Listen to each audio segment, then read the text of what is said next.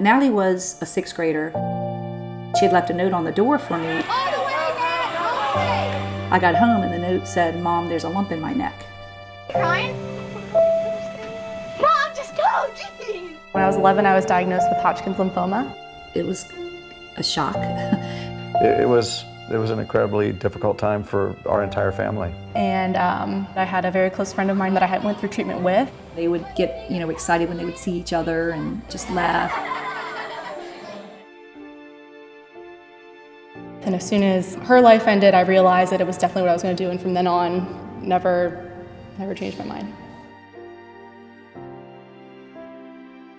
Natalie M. Walk. I guess through that whole experience, decided that I wanted to be a physician, much like my physicians were for me, and how much they gave back to me. That was something that I wanted to do.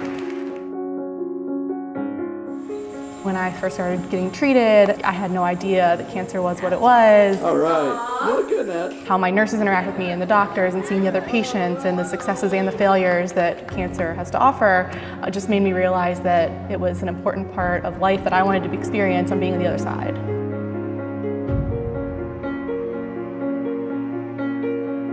When I was a 3rd year and I was put in the clinical wards and I was working side by side with the same physician that treated me and talking about kids that had the same disease as I did and the different chemos they use now, it was strange, rewarding, all those things. EVMS is a great school, and when she would call and talk about the experiences, the professors, the hands-on that they got to do at EVMS that at other med schools she might not have received, really got her excited and kept her engaged. We met on the very first day of medical school.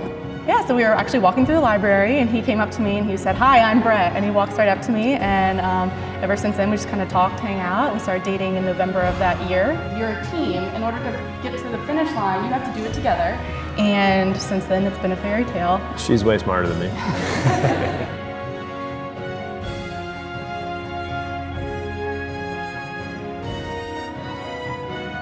Congratulations! Generally that day is a day when I really sit back and think like, wow, this day 15 years ago was the last time that I had chemotherapy drugs put in me, which is a big moment and a big thing to reflect on. There were times where we wondered if she would even be here to achieve a dream like that.